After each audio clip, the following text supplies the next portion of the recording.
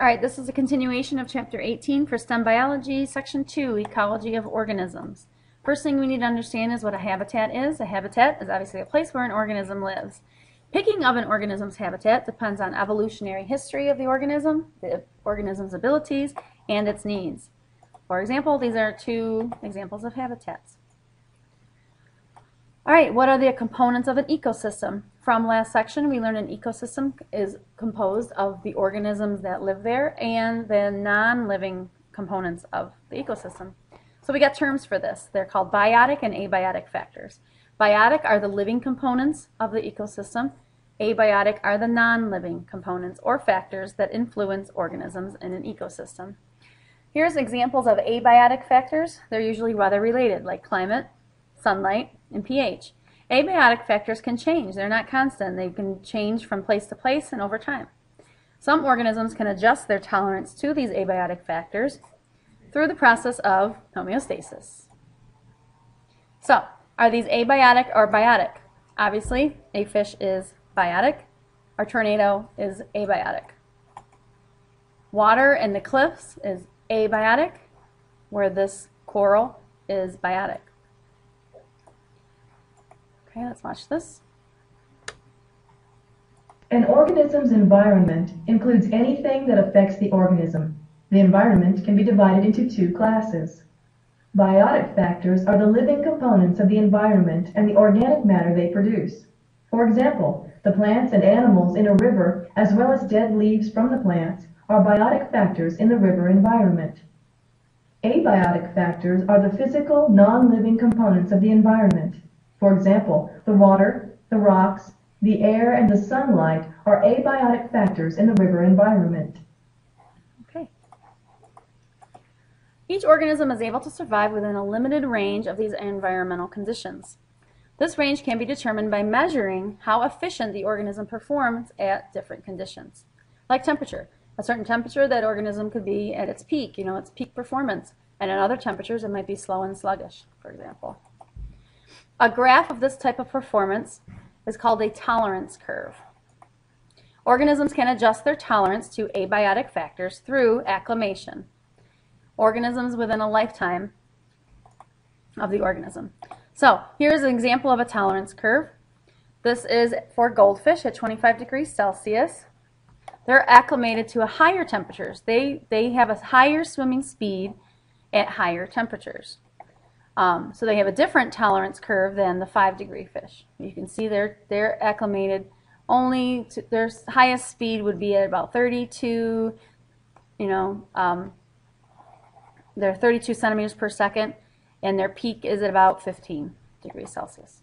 So this example of a tolerance curve. All right, controlling internal conditions. Environments obviously fluctuate in temperature, light, moisture, salinity, which is salt, and other factors. Organisms can deal with these changes in two different ways. Conformers are organisms that do not regulate their internal conditions. They change as their external environment changes. For example, this is the same thing as cold-blooded, being cold-blooded. Cold-blooded animals like reptiles are the exact temperature as their environment. They do not regulate it internally. Where regulators use energy to control the internal conditions. And these are warm-blooded animals like us. We maintain 98.6 degrees no matter how hot or cold it is outside. Here's examples of escaping from unsuitable conditions. Hibernation. They can become dormant, or they will migrate and go south for the winter. Okay. Another concept for Section 2 is the niche. A niche is the way of life, or the role of the organism in an ecosystem. Organisms will have more than one niche in their lifetime.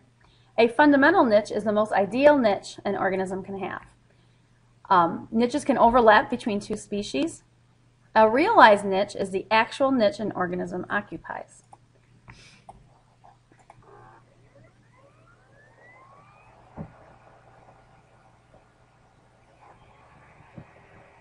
The niche of a species includes its habitat, food, and predators, as well as the species with which it competes.